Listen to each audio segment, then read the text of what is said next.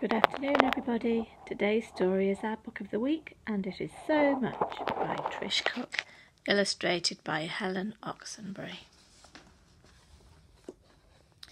They weren't doing anything, Mum and the baby. Nothing really.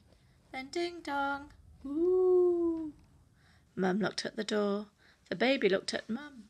It was Auntie Bibber. Auntie Bibber came inside with her arms out wide, wide, wide, and one big, big smile. "Ooh," she said, "I want to squeeze him.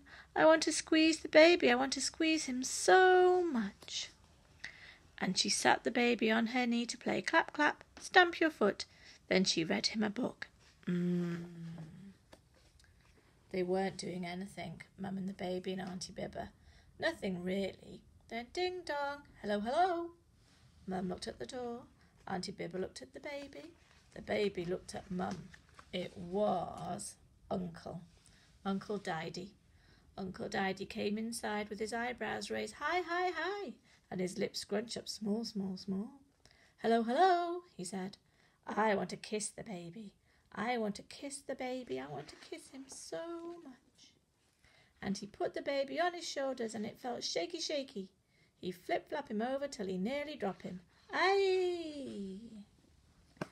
They weren't doing anything, Mum and the baby, and Auntie Bibber and Uncle Didey. Nothing really. Then ding-dong, yoo-hoo, yoo-hoo. Mum looked at the door. Uncle Didey looked at Auntie Bibber. Auntie Bibber looked at the baby. The baby looked at Mum. It was Nanny and Gran-Gran. Nanny and Gran-Gran came inside with their handbags cocked up to one side and their brolly hook up on their sleeve. "Yoo-hoo, yoo-hoo," they said. "I want to eat him. I want to eat the baby. I want to eat him so much." And they hug him and they love him and they make him feel so cozy, singing songs and dancing till it was time for sleeping. Zzz. They weren't doing anything, Mum and the baby and Auntie Bibber and Uncle Didey and Nanny and Gran-Gran. Nothing really. Then ding-dong, hey pow-pow. Mum looked at the door. Nanny looked at Gran-Gran. Gran-Gran looked at Uncle Didey. Uncle Didey looked at Auntie Bibber. Auntie Bibber looked at the baby. It was Cousin KK and big Cousin Ross. Cousin KK came inside and he spin up his hat round and round, and he'd do like he riding horsey, giddy up, giddy up. "Hey pow-pow," he said. "I want to fight him. I want to fight the baby. I want to fight him so much." And they wrestle and they wrestle. He pushed the baby first and the baby hit him back.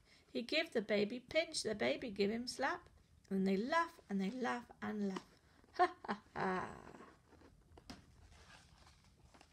The house was full, full, full. And they sit down there waiting for the next ding-dong. They wait and they wait, but it never come. Mum said, "Is everybody all right?" And the baby and cousin start to fight again. Nanny and Gran-Gran take out cards and dominoes. Uncle Didey start to slap them down on the table, and Auntie Bibber play some records really loud. Mum said, "What madness all around." They weren't doing anything, Mum and the baby and Auntie Bibber and Uncle Didey and Nanny and Gran-Gran and Cousin KK. Nothing really. And ding-dong, I'm home. And everybody stopped. Mum picked the baby up and they all wait by the door. "Surprise!" everybody said. And Mum said, "Happy birthday, Daddy." And everybody joined in.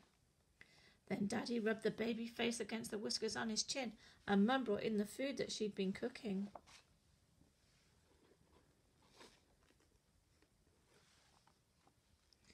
Everybody enjoyed the party.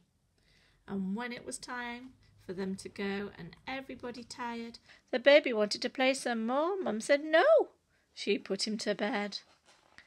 But the baby played bounce bounce with Ted, played bounce bounce in his cot, and he remembered everybody saying how they wanted to squeeze and kiss and eat and fight him because they loved him so much. The end. Have a super holiday, everybody. That was your last story for now. See you soon. Bye.